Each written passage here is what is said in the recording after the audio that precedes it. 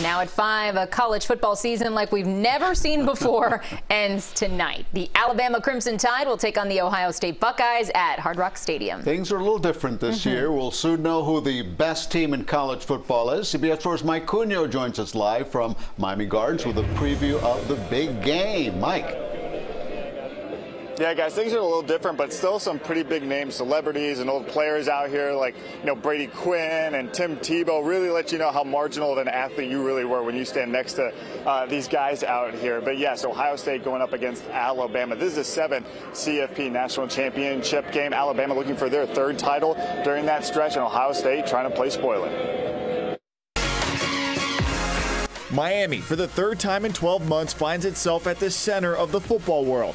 On the heels of the Super Bowl and the 87th Orange Bowl, it's now time to crown a college football national champion. The 2 teams left standing, Ohio State and perennial power Alabama. When this all started back in March, and told our players basically the team that shows the maturity to be able to handle disruptions is going to have the best chance to be successful in the end.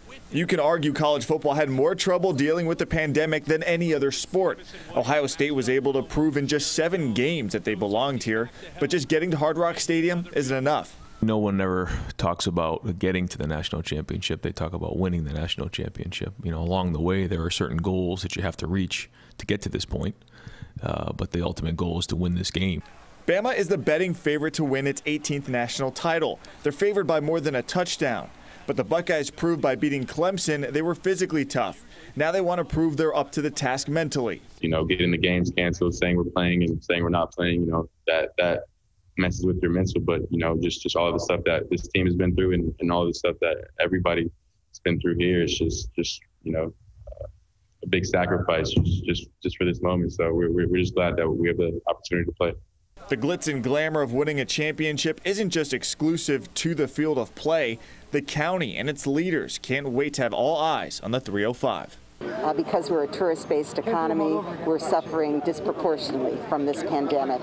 And, traveling, you have to be cautious, but those who can take the trip safely and get here for the game, they're helping us out. They're going to have a great time. It's a win-win-win.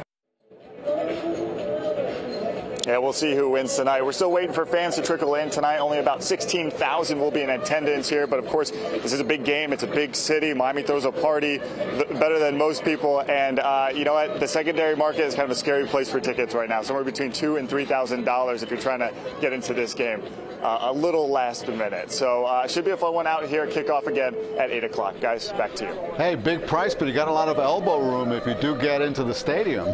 Only 16,000 people. Yeah, you could spread out, put your feet up, and relax. Yeah. Mike, thanks a lot.